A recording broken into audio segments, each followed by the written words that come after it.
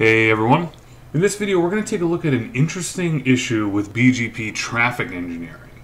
Now, in this topology here, as you can see, we have two ASs. And the thing I just want to go over with you is both of these ASs are running a full mesh of BGP peerings.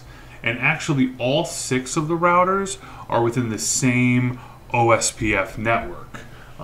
So if I go to router 6, and I show IP route OSPF,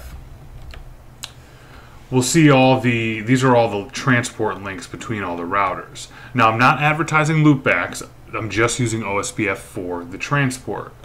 So the BGP part of this comes into play where router 1 has a loopback of 1 and router 6 has a loopback of 6s. Alright, so these networks are being broadcast into BGP. Now we're going to mostly take a look at router 6, and what we're going to be doing is taking a look at how it's reaching this loopback of R1. So R1 should be sending it here in 2 ways, which will come into AS200 in 2 different directions and reach router 6 in 2 different directions. So let's first take a look at R6, see how we're learning it, check reachability, and then we'll do some traffic engineering.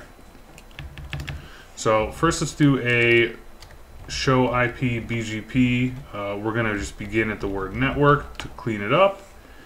And we can see we are learning this route in 2 different directions, from router 2 and router 3. So if we go back up, router 2 and router 3.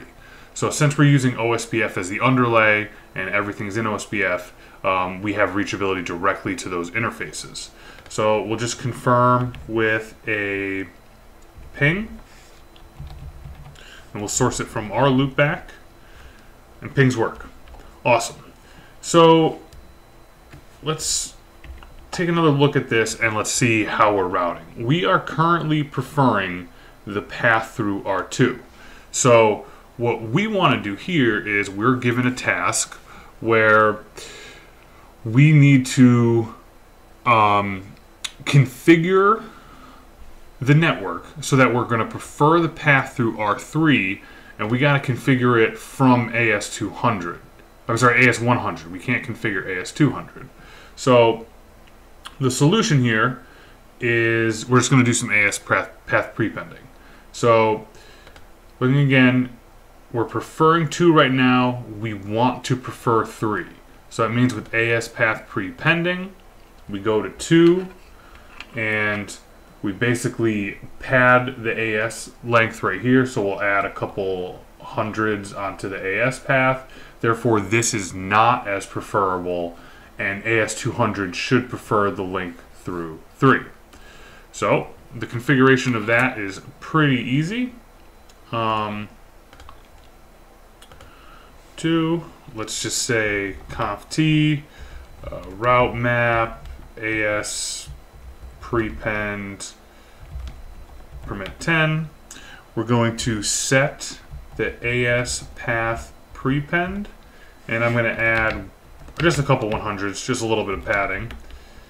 And then now, router BGP 100, my neighbor for 2 is going to be 4. So we'll do neighbor 102404. Route map is my AS prepend out. Alright, and I'm just going to clear BGP, clear IP BGP soft out just to kind of move this along.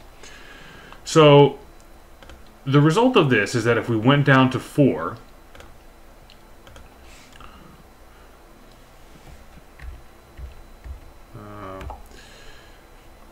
four now shows that the best route is through 3. Therefore, it's not going to advertise this to 6. So let's go down to 6 again, and sure enough, we could see that route through 2, which is the route through 4 is through 2, is no longer being advertised to 6. And that means our next hop is 3. So as far as we could tell, our traffic engineering has worked. Let's do the trace route to confirm that it has.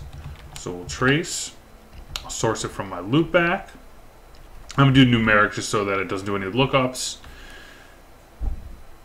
And, well, it didn't work. So that's interesting. Even though we configured BGP, and let's take a look at the show IP BGP 1.1.1.1/32. We can clearly see that our next hop should be 3, and it's coming from 1056.05. So it's coming from router 5 with the next hop of 3. So our next hop is 3, and we're learning it from 5. Okay. Why, then, when we do the trace, is the path going this way, up to router 1? Well, let's take a look. So our next hop, 1035.03. Let's do a show IP route for that address. Okay, and we can see now that the next hop is 4. All right, so even though BGP is telling us the next hop is here, we need to recurse one step further, and our next hop is actually 4.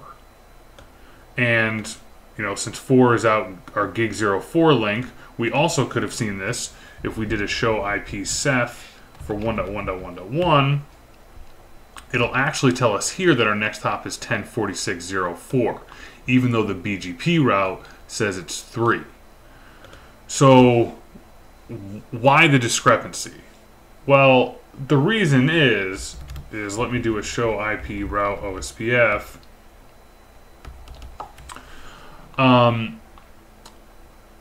You could see here that this 1045 link has a high cost of 11.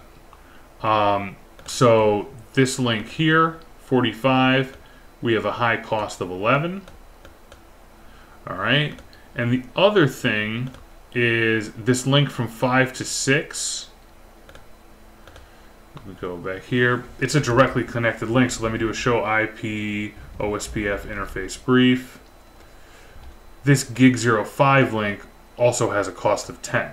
And actually this is a cost of 10 as well. So before I get too deep in the weeds there, what I'm saying is that this link has an OSPF cost of 10. This link has an OSPF cost of 10. Therefore, to get to R3, we actually would go through 1, 2, 3, as opposed to 10, 11 would be the total cost of this link. Or if we wanted to go from 4 to, you know, whatever. We're not going to take either of these two paths is the point I'm trying to make here. We're going to take the path from 4 because the total cost of the link would be 3, 4, 5 instead of 11 this way.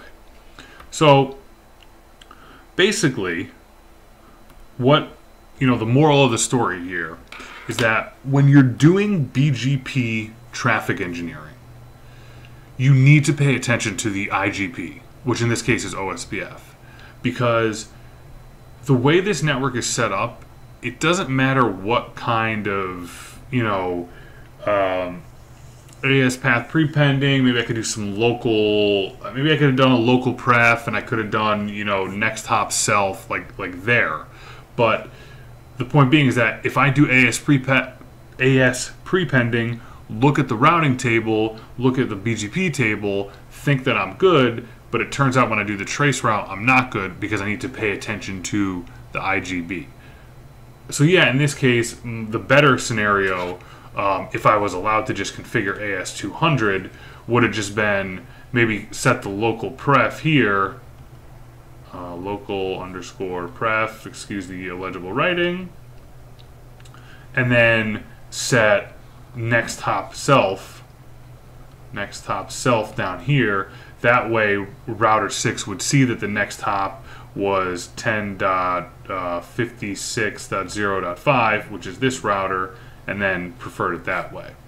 So again, something to keep in mind when you're doing BGP traffic engineering, pay attention to the IGP. Because at the end of the day, BGP does not do the final recursion. The IGP is actually what does that final recursion. So thanks for watching. I hope you found this example interesting. If you have any questions or comments, please leave them below, and we'll see you on the next one.